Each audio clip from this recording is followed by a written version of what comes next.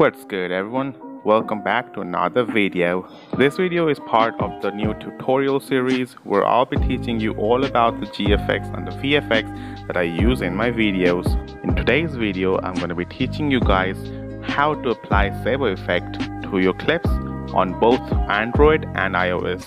The app that I'm using is called Node Video, which is available on both platforms, so you guys should not have any problems even if you're using an iOS device.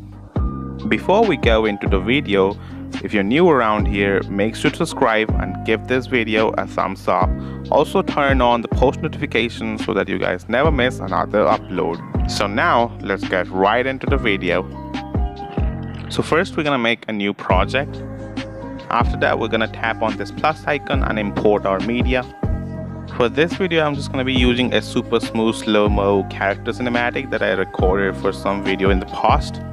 After that, make sure to adjust your position and scale. Since my video is on 1440p, I'm just going to have to scale it up a bit to just to the 1920 by 1080 resolution that I'm working on. And yeah, I'll be providing a link to this specific video in the description so that you guys can download and follow along. But you guys can pretty much use this effect anywhere.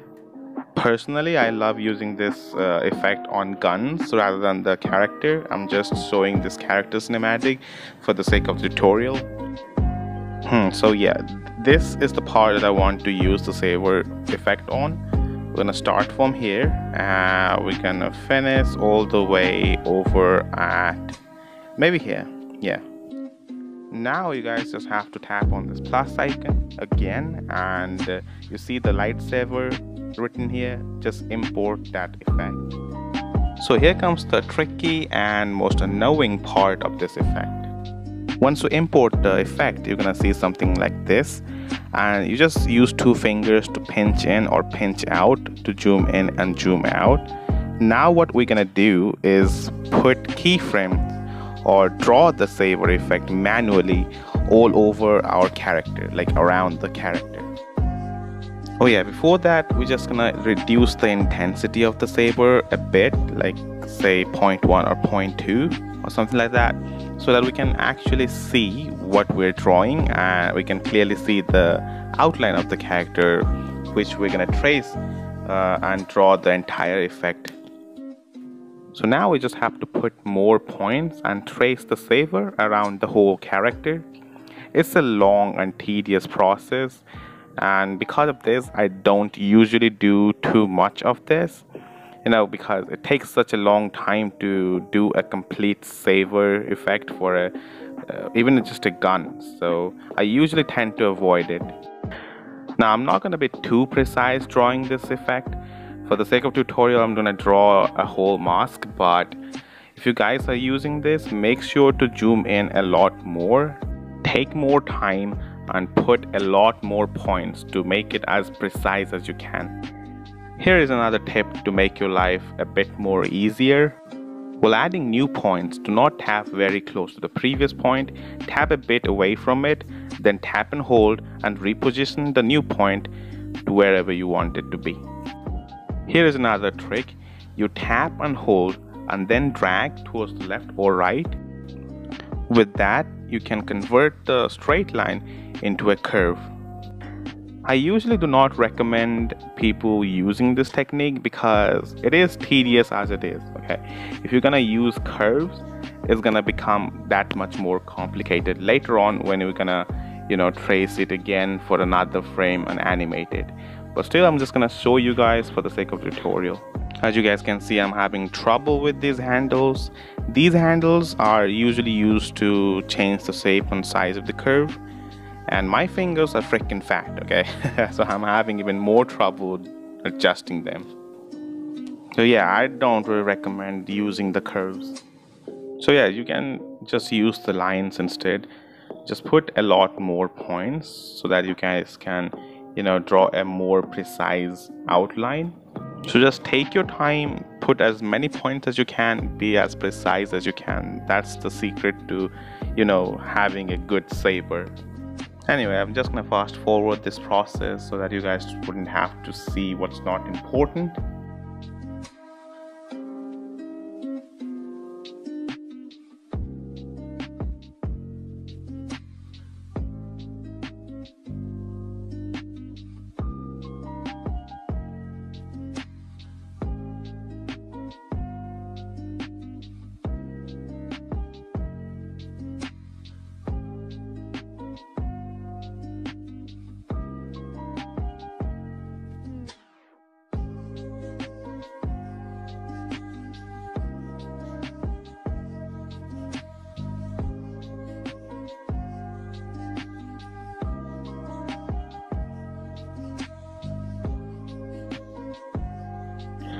So yeah, here's another tricky part.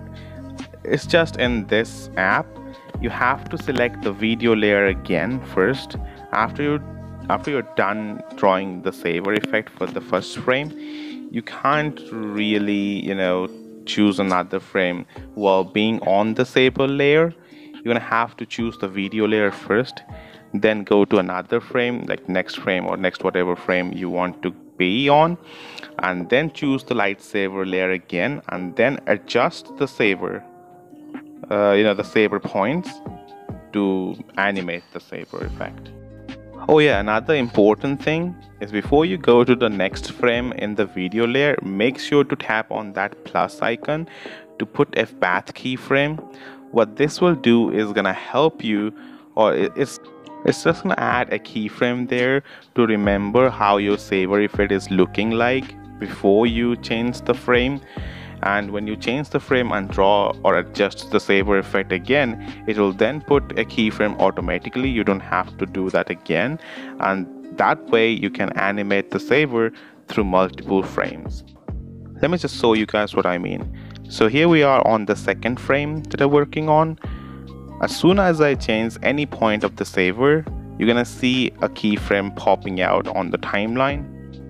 So this keyframe is gonna be a path keyframe, which is again gonna remember how the saber is supposed to look like at this exact frame. Now we just adjust the saber again to match our character's outlines. This is how we make sure that our saber effect keeps on sticking to our character's outline and does not go all over the place. So you're gonna have to do this for every frame of your clip that you want your saber to be animated on.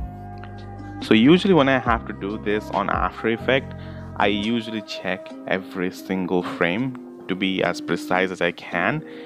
And I usually work with 30 fps clips on After Effects, not clips, 30 fps compositions on After Effects. And yeah, if I make a 5-second saber effect, that will be 5 into 30, that's 150 frames that I'll have to check and adjust for every single frame. So yeah, you guys now know why I hate doing this stuff. It just takes so much time to make this as precise and accurate as possible. It's honestly, in my opinion, it's not worth it at all, because I can do much more complex stuff in that amount of time that I spent drawing over a simple character or a gun skin. Now I'm just gonna go back to my video layer and go forward in time a bit where I want the next keyframe to be. I'm just doing this very roughly, guys. You're gonna have to do this very, precisely. So put as many keyframes as you can on the timeline, keep it as close as you can, and yeah, overall it takes a lot of time. I'm gonna fast forward this part again.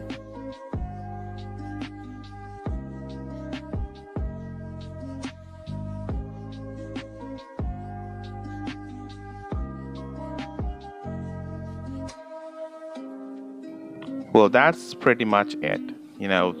That's all you have to do to make a saber outline or a neon outline over your character, or even a gun skin maybe.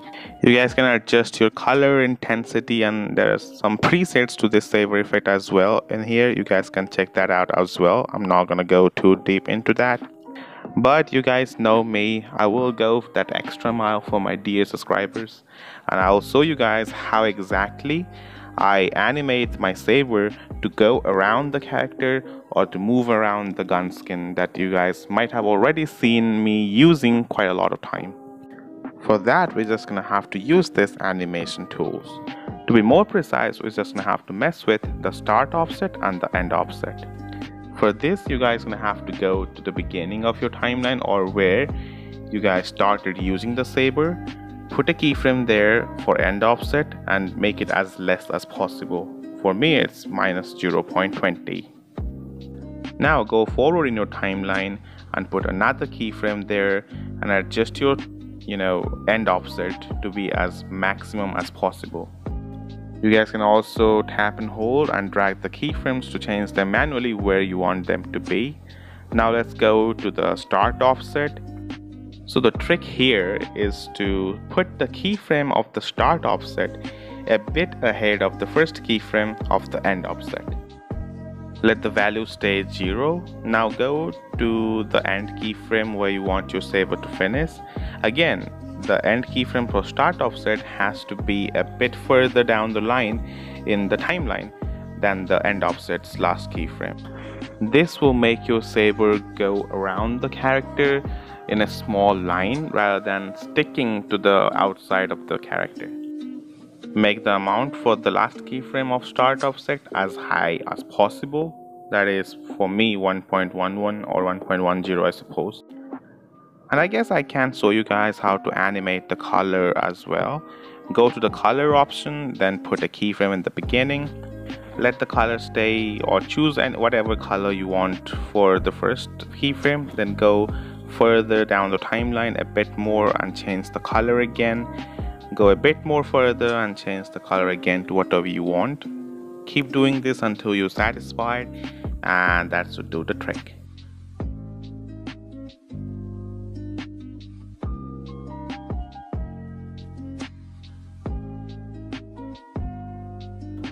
Once you're done with everything you have to do, then just go here and export the video.